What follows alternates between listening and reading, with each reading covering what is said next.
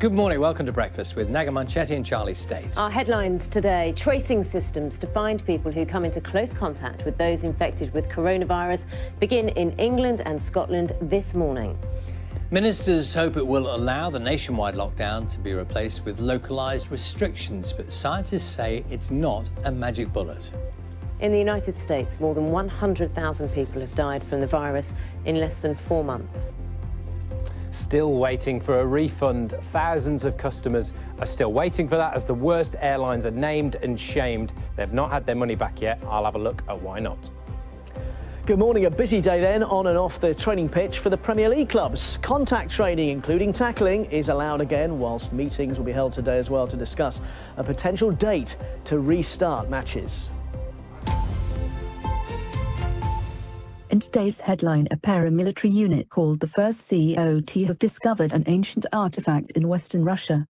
It is yet to be confirmed what age the artifact dates back to, or what the paramilitary company intends to do with it. We now join Alex, who is at the excavation site now. Thank you, Chloe. As you can see just right of me is the artifact itself, where workmen are continuing to work hard.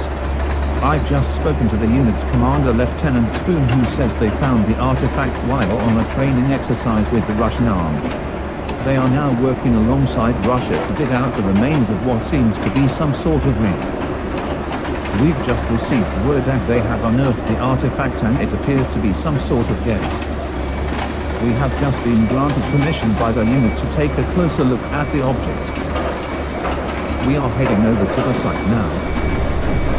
It's marvelous how such an ancient piece of work is in such good condition.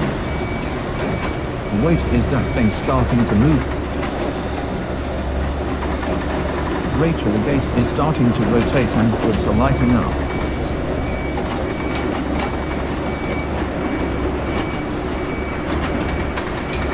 We are not sure at this time what is happening.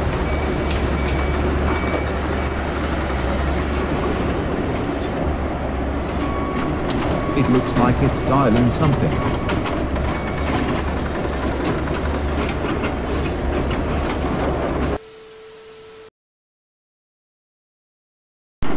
Sorry about that, Rachel. It seems when the gate opened it sent some sort of power surge out and shut down all the electrics. Russian workers are starting to leave the site and the military seem to be gearing up, getting ready to enter.